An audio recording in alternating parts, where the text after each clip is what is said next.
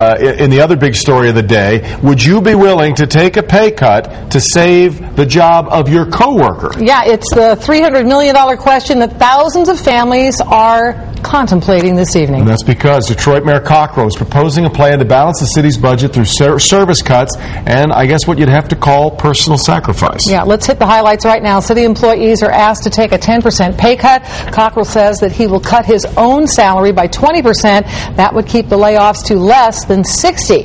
Cockrel also suggests reducing maintenance of parks and vacant lots and consolidating contracts. His plan would generate money by selling rights to profits from the Windsor Tunnel and lighting and parking services in exchange for a lump sum of $250 million. Cockrel also wants to increase the amount of fines and collect more on those who are hit with them. So it's an ambitious plan that Cockrel presented to City Council this morning, more importantly to city workers this afternoon. Let's get to Roger Weber, who's live with more on the plan, and the reaction to it didn't take long for some pushback. Roger? Well, Devin, the mayor was going up and down Jefferson today, sharing this plan with the City Council and then with union leaders at Cobo. He's warning people in Detroit that if the ducks don't fall in line, if the city cannot fix this deficit, it could be looking at a state financial takeover, the same thing that happened to Detroit Public Schools. The mayor told council members the city is in a precarious financial position. He says if city workers take a 10% pay cut, layoffs would be held to 57. If they don't agree, 1,000 workers would be let go. We face one of the most critical crossroads in our city's history. We don't have time to look back, nor should we. Council members were cautious and cordial, but the mayor faced tougher questions down the street at Cobo. That's where he pitched the pay cut to a room full of union leaders. We just got out of a 10% pay cut last year.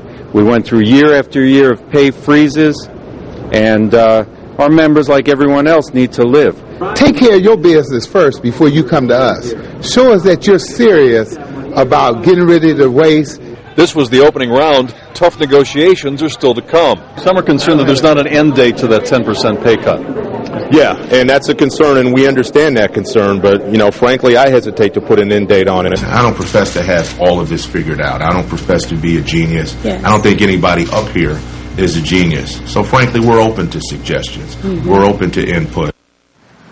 Some unusual candor at City Council for a mayor to say that he doesn't have it all figured out just yet, but clearly the mayor is looking for anything he can to find a way to close that $300 million budget hole. Back to you.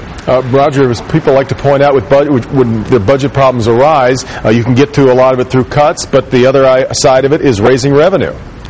Right, as you mentioned earlier, he's hoping to get $250 million by not selling the Windsor Tunnel or the public lighting department or municipal parking, but in essence guaranteeing that income stream, getting all the money up front. He says it's sort of like winning the lottery and getting it all at once as opposed to sprinkling that out over the future. The problem is these are complicated deals and it will take a while to work out. The other problem is it's a one-time deal. It doesn't help you with revenue down the line once you've front-loaded. Right. Yeah. It's not there anymore down the road. Yeah. All right, Roger.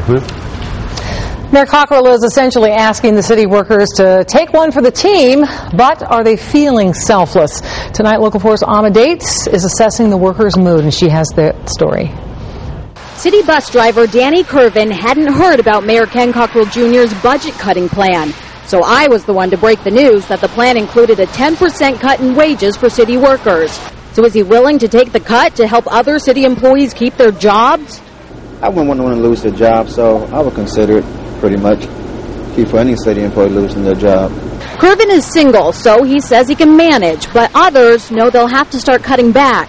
You have to get rid of these kind of extravagances, bring your lunch to work. You have to do those types of things, Find ways to bump down. That's it. Buy everything on sale. Hoping a little less here and a little less there will be enough to get by. In the end, though, it beats not having a job, but I prefer not to take it if I didn't have to.